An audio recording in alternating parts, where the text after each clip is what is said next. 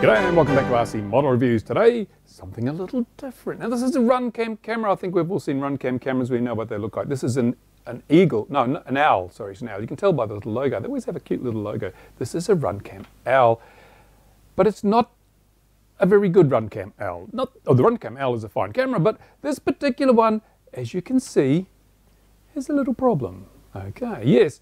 This one was pounded nose first straight into the tarmac, hence the lens has been completely shattered, destroyed, and it's actually cross-threaded it. It's pushed it in so hard that it's actually munged up the threads on the case as well as the lens itself. So this lens, she is no good. What I'm going to do today is, because it has a, should be able to hear that, has a rattle. So I think it's beyond hope. I don't think replacing the lens would put this back into working order. So what we're going to do is just a bit of a post-mortem, because I always enjoy looking at something that's failed and working out how maybe it could be improved so it didn't fail again.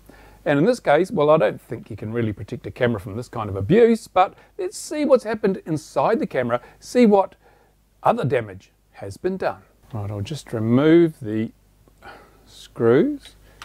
Here we go. Let's take the back off, and can't see too much there. It doesn't look too bad, does it? I mean, there's nothing really to grizzle it, but let's just see what happens if whoa, no, there's something definitely rattly in there.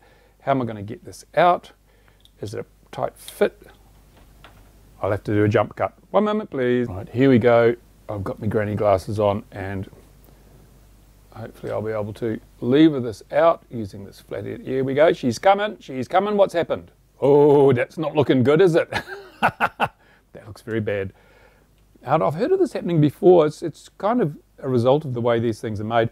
We have this circuit board here, as you can see, and over here, let me just take this out. This is the sensor. This is the sensor that is normally soldered onto the circuit board, but you can see that the G-forces of the impact have actually ripped these solder pads right off the board. And you can see over here, you know, there's bits of board hanging off the sensor, and around here you can see that's been ripped off around there. So basically, solder alone, the actual board alone, is not strong enough to stop this from being damaged in a really sharp impact.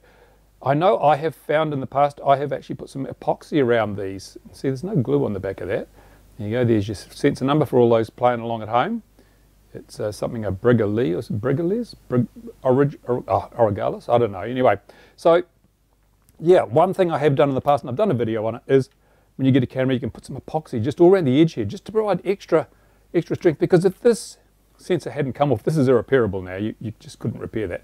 If that sensor hadn't come off, then we could have just screwed out the lens, put in another lens.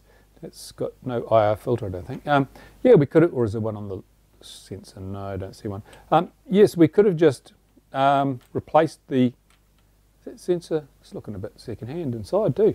Yeah, we could have just replaced the lens and we'd still be, you know, $5 or $6 for a lens and be back in business. But as a result of this, the total camera is a write-off. And no, it wasn't me. I didn't crash this into the runway at full speed. It was Ron. So just to keep you informed. Yeah, sometimes it's worth, if you think you might be doing some crashing, to just reinforce. Don't get epoxy on the sensor. Be careful not to get dust on the sensor, but just some epoxy around the edges, just to give it a bit of extra support in the case of those high G maneuvers. So there you go.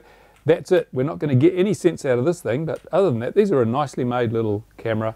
The Owl isn't my favourite. This is an Owl or an Owl Plus. I think it's where are we?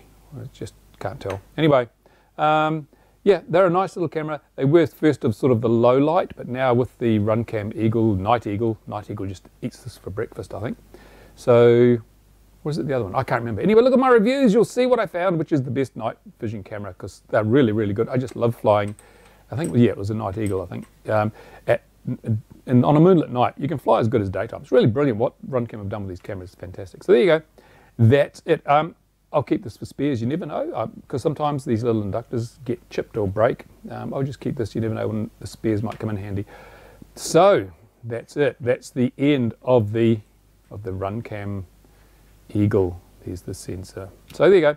Questions, comments in the usual place. Now, if you break stuff, do you usually pull it apart and have a look? Because I think it's really important, because we've learned something today. Epoxying around the sensor is really a good idea if you're going to do this sort of damage to your camera.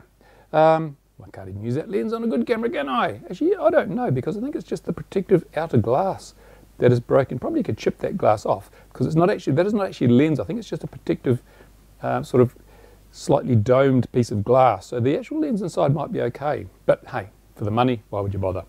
That's it. Now, as I say, more FPV stuff coming up. We've got lots of projects underway.